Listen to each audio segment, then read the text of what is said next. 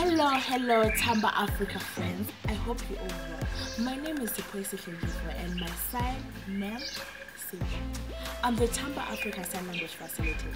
So today we're going to learn about the words that are usually used when we're talking about inclusion. So we will start with the word inclusion.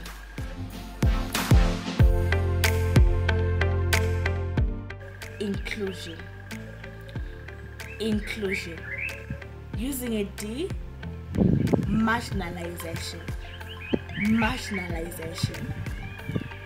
Young, so you initialize with the Y, going down. Young people. With people. It's young people. Education.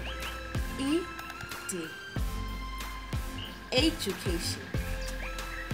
Using an E, we initialize. Empowerment. Development. Social intervention skills.